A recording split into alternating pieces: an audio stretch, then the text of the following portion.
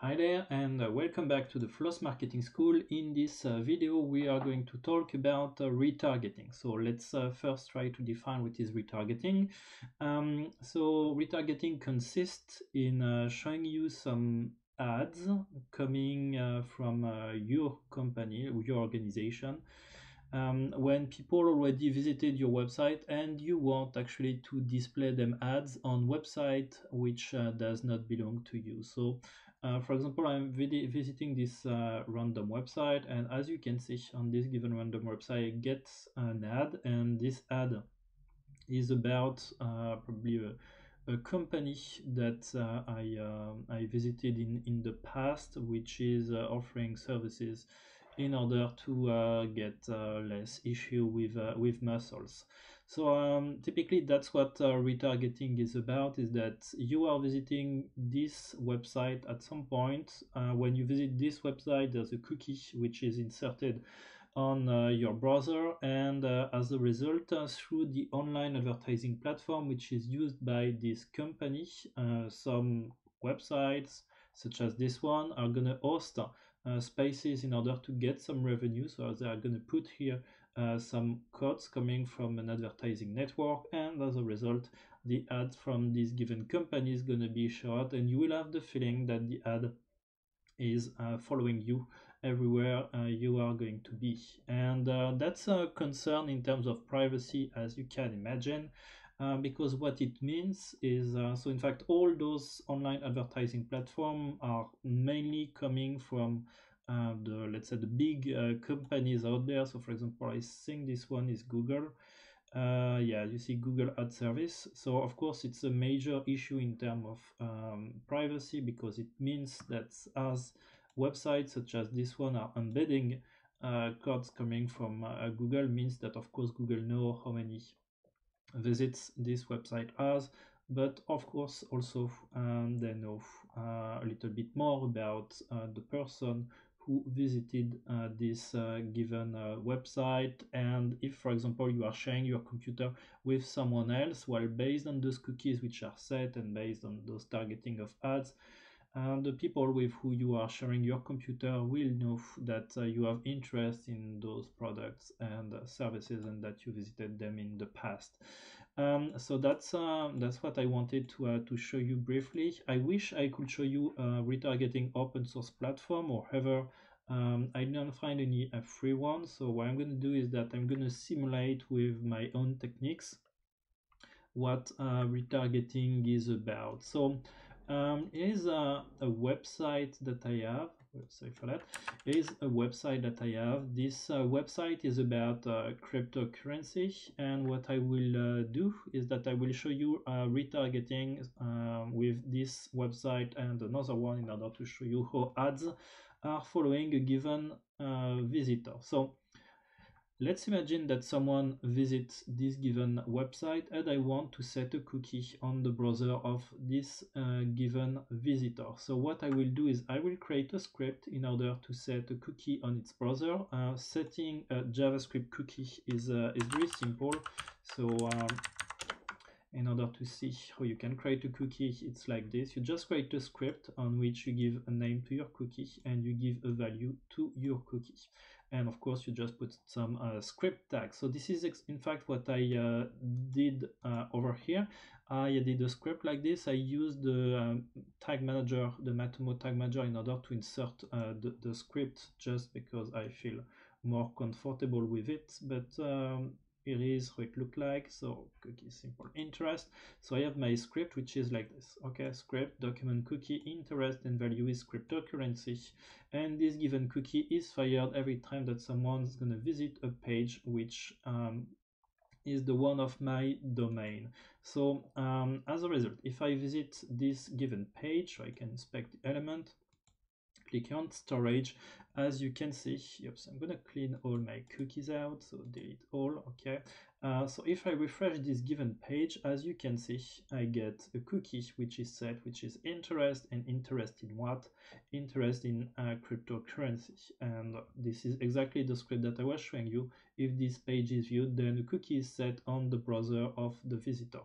And as a result now, if I visit another website which has nothing to deal with this one, but on which I add a script which is able to read the cookie, and this is what I'm gonna get. So here I'm on another website. So as you can see, the domain name is different. This one is converter and this one is converter. So it's really two different websites. And what you can see is that I get an ad which is telling me, okay, we know that you visited our website on blah blah blah blah blah blah, please come and visit. Okay, so this is an ad that I created, and this is the source code of the page. So what do I have? I have here an iframe. So the iframe corresponds to the script that I was showing you before, correspond to the script that you can see behind this ad. And in fact, what this iframe is doing is like it's defining a space in which the ad will show up. And the ad has been written actually as a script. So this is what I have over here. And I have my script, which is defined here. So we know that you visited our website on blah blah blah, and here I have the condition, and the condition is if you find out a cookie which equal cryptocurrency, then show out the ad.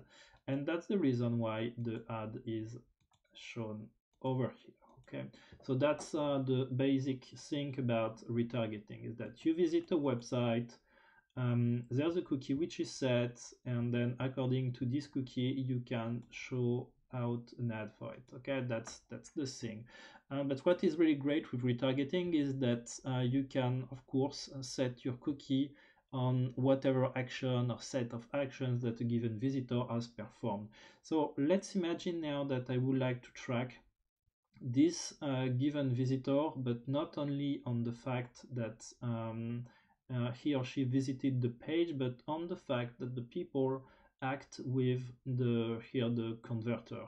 It's kind of interesting because it tells me that if some people, for example, are converting their money over here, it tells me that probably they own cryptocurrency, and it means of course that the sales pitch that I'm gonna have is totally different, because I know that they just not only have an interest in cryptocurrency, I know that they are as well an interest in converting their money, so probably they have some money. So of course my message will be different, and that's in fact all the key thing about retargeting. That's the possibility to target people which are at different level within the funnel, the conversion funnel.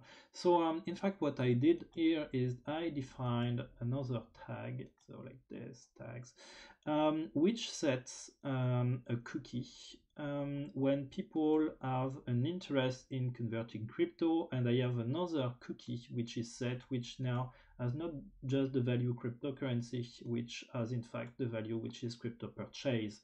And this cookie is set when people are clicking on the button which is submit. So as you can see, it's a lot about analytics too. So this is my convert button. As you can see, it has an ID which equals submit. And as a result, if people are in fact coming on this given page and are in fact clicking on this convert button, what is happening, as you can see, is that it's setting another cookie which is named crypto purchase. And what I'm going to do is that I'm going to delete this one, if not it gets buggy, because I got a conflict of cookies. I'm going to clean as well the ad page that I'm using, which is the following one. Okay, so I'm gonna delete as well this one. And now if I come back on this given page, I'm just gonna click here on storage and crypto purchase. Okay, all good. And cryptocurrency, that I should get rid of. Oh, okay, I see my conflict here. That I just let my tags, which is about crypto interest. So that's why I still get the conflict. So if I just empty, if I just clean this out, all good.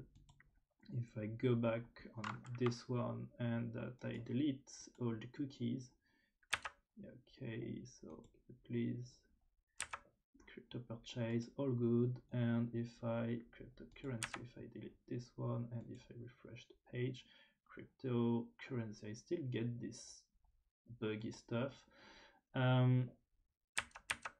Yep, so